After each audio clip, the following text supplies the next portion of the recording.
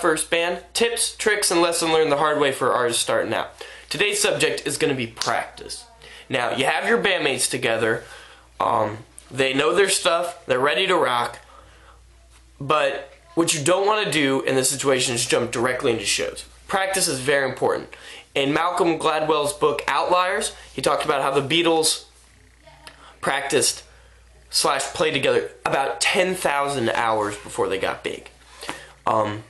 Jeff Buckley really got his start. He played in clubs for years, you know, just playing just to like nobody before he got big. And that's pretty much how every band is. You have your exceptions, but that's pretty much how every band is. Now, 3 questions I'm going to answer today is how long should you practice before your first show? What should your practices look like? And tips for practice. How long should you practice before your first show? I was reading an interview with the band Brother UK, which has recently gotten pretty big in the UK.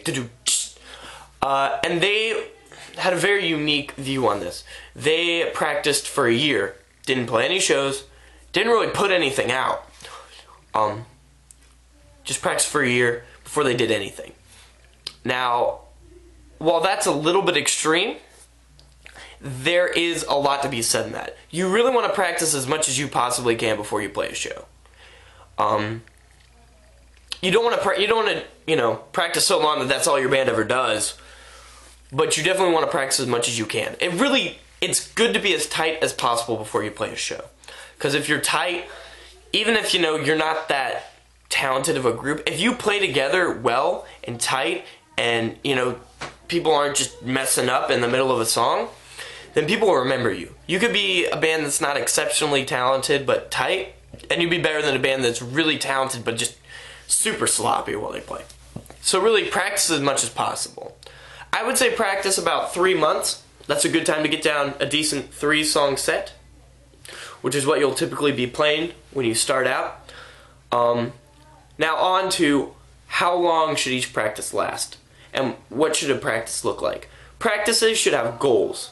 They should be really efficient. If you're having to practice over 2 hours, unless you have a huge gig coming up, like you're playing Wembley or something, I really don't think you're going to get that much done. In my experiences, my band's gotten it to where we can pretty much practice for an hour and get the set down, and just really focus on 2 songs and practice, and that's way more efficient than having to go through and just keep running over 8 songs for 4 hours, because you're going to get exhausted, you're going to make mistakes, and your ears, in studios when people record, they like to come back to mixes a day later because your ears will get acclimated, and you'll start to think like after 4 hours, like, yeah, we're starting to sound good, but typically you're not. You're so used to hearing it, or your ears are shot, depending on how loud your band is, that really, you're not getting better, you're just getting more used to what you're hearing.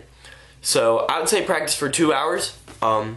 And for tips for having practice, like I said last time, have goals. That's very big. Before practice, really say like, hey guys, today we're going to work on this cover, or we're going to try to write. And I know writing is really something that typically happens impromptu, but just say like, hey guys, let's just jam. That can be a goal. You don't have to like have like A, B, C, and D. Just, have a plan. That's important in a lot of things in music, and it really gets undervalued. Have a plan. Also record yourself. That's huge, because there's nothing worse than practicing, thinking you sound great, than playing a gig and realizing, oh my gosh, I'm out of tune here, or oh my gosh, our drummer is offbeat here, or wow, this song doesn't sound as good as it sounds.